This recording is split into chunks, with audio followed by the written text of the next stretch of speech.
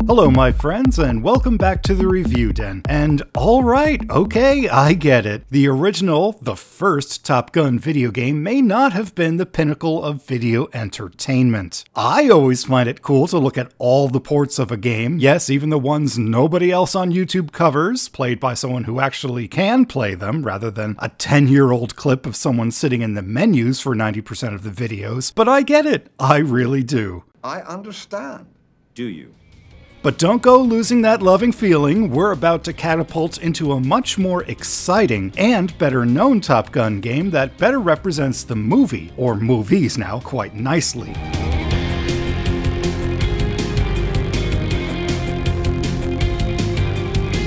Yes, it's Konami's 1987 Top Gun for the 8-bit NES. Ocean Software made a unique attempt at Top Gun which focused on 1v1 training fights between Tomcat pilots, but it wasn't really that good, or true to the Hollywood action that gamers were expecting. Ocean is a fine company and made some perfectly decent movie tie-ins, but it just wasn't a good fit here. So Konami swaggered into the room, peered over Ocean's shoulder saying, "Are you winning, son?" and took over development for the next few titles. And honestly, they made a pretty good attempt here. The sequel and handheld aren't overly known or praised, but this 1987 outing is a pretty iconic game among the NES's library. The fast-paced action, the bright orange cockpit, the deadly missiles, and infamous carrier landings all made for an exciting flight game that anyone could play, few could master, but everyone remembers. Okay, according to the manual, you, Maverick I assume, are training at Fightertown, USA. Hey, I guess he did become an instructor. When the call comes in. His face is ice cold.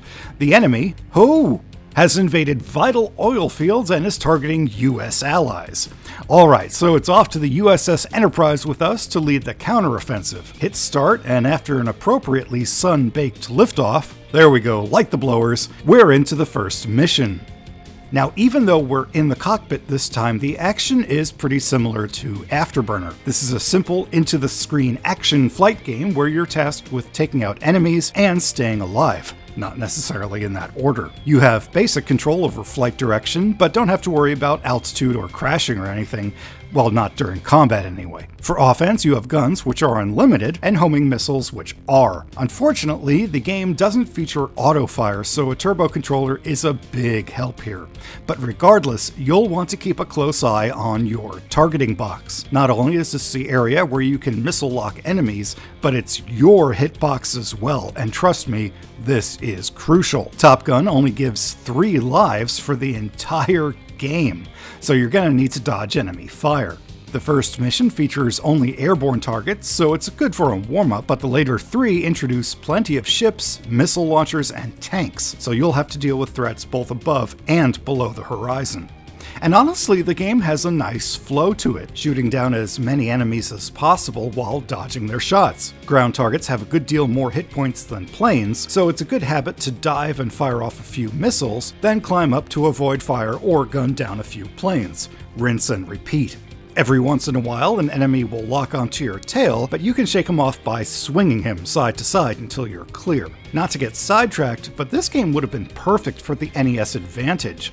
It had a nice 8-way joystick, and both buttons had individual turbofire dials to adjust the button speed. And it had a big weighted base. It was a big controller. We had one years ago, and yeah, just think about it, that would have been perfect for this. But yeah, sorry, odd tangent.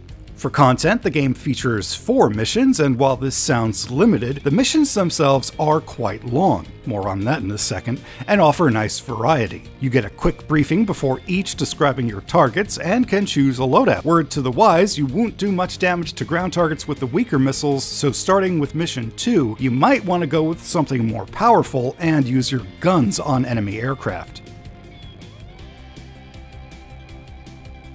Mission 1 is an air-to-air scuffle, fun and simple. Mission 2 has you taking on an enemy armada, ending with a carrier. Mission 3 has you over the desert, taking on SAM sites and missile bases. And Mission 4 has you saving the world from a secret rocket base, complete with sea, land, and nighttime mini-stages. As I mentioned, the levels are quite long, but the good news is you can refuel and rearm once per mission. Just call in a tanker when fuel is critical, and you're treated to a minigame where you have to line line up the refueling boom with your aircraft. Just speed up until the boom is on the X and you aren't above or below.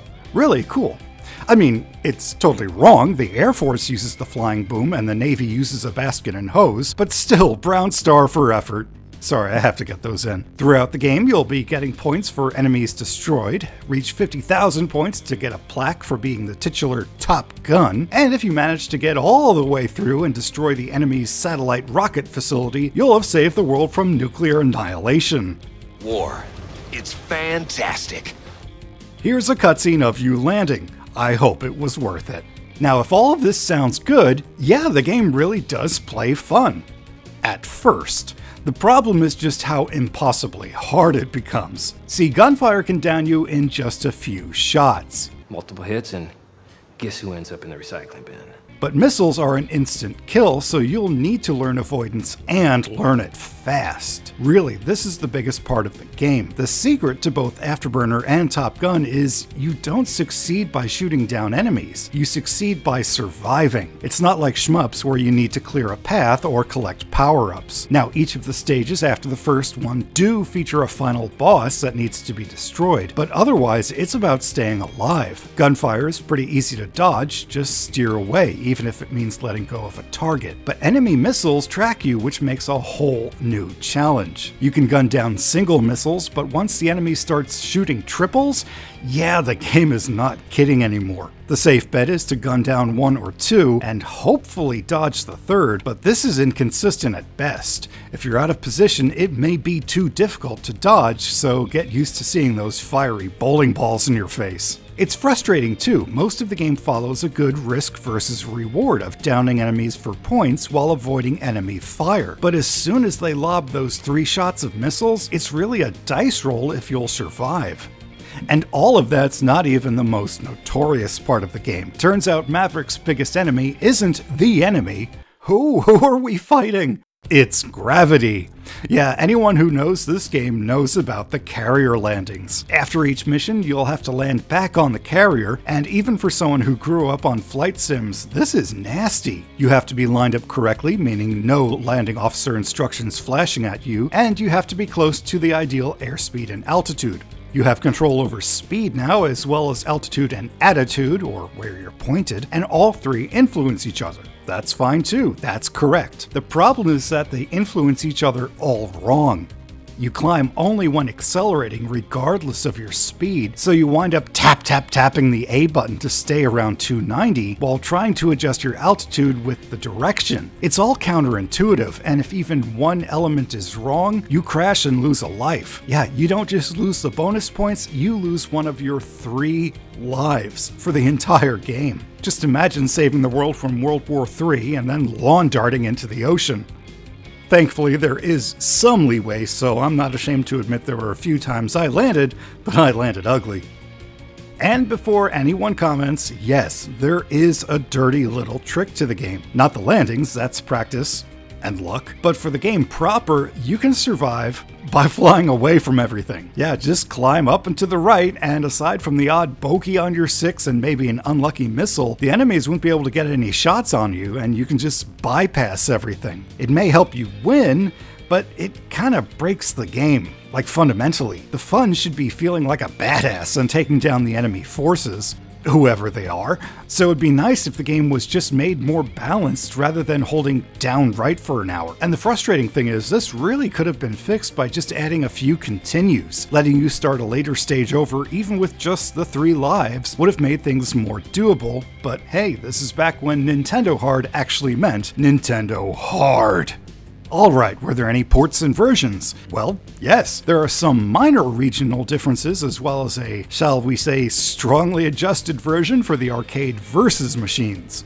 Top Gun is one of the very few games that released in the US before the Japanese Famicom, so there are some updates that the West didn't get. The Japanese version features slightly more detailed carrier graphics when you're catapulting and landing. The music is switched around so you get music during the mission and only sound effects when you're refueling. The US version has it the other way around. Refueling adds a more obvious color warning when you're above or below the target. You get a cool graphic of the tally marks on your plane after missions. You get an extra life on reaching 50,000 points, which is very helpful. And lastly, the briefing map is changed around, which is weird actually. The original version shows what I assume is the Arabian Sea, which in 1987 would coincide with the Iran-Iraq War, while the Japanese port looks like the Aegean Sea? I'm not sure, and to be honest, I'm probably reading too deep into an 8-bit game, but hey, unlike all those other channels, I actually go that deep into this kind of stuff. The real interesting port, however, is the Nintendo Versus version. Top Gun is one of several Nintendo titles brought to arcades in the surprisingly successful Versus line of arcade conversions, and like those, it has a rather noticeable difficulty spike along with some minor cosmetic changes. The minor updates are all here from the Japanese version, as well as a slightly different color palette for the run-up and completion cutscenes, although the map returns to its original version. The takeoff and landing sequences are hugely sped up to keep focus on the action, but the biggest difference is the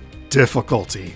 Oh, okay, all those other channels that we all watched that thought that the home version was hard, yeah, pucker up. See, one of the reasons the home game let you get away with flying up and right was because the missile shots only spawned when an enemy was on screen. Here, the game constantly spawns 3-shot missiles at you just from nowhere, so you have to dodge or shoot every few seconds. You also have to delouse your tail, and the bogeys are much harder to shake. You have to swing them as far to the sides as possible, or else they just glue themselves to you and shoot you down.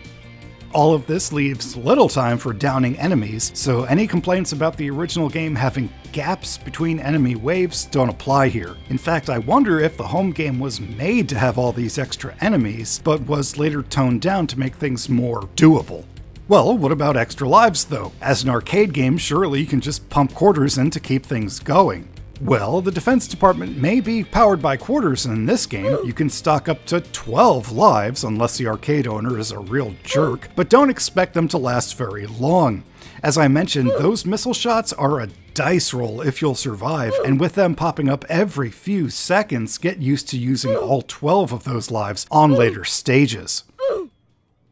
Overall, Top Gun is a fun, tough, iconic game for the NES. It's perfect for an hour or two of blasting down bogeys and seeing how far you get compared to your last run. But for completionists or modern day gamers, this one takes no prisoners. I still stand by my statement that Afterburner is the true Top Gun video game, but this is still a blast and was a good choice for home users in the 80s. Maverick would return to the NES in a lesser-known but still action-packed sequel, but for now, thank you all so much for watching. I appreciate each and every one of you, and if you'd like to help a small channel grow or appreciate the extra bit of work I put into my videos, would you be my next subscriber? I'll be back with another review, and no matter what, be sure to keep going, because you are worth it.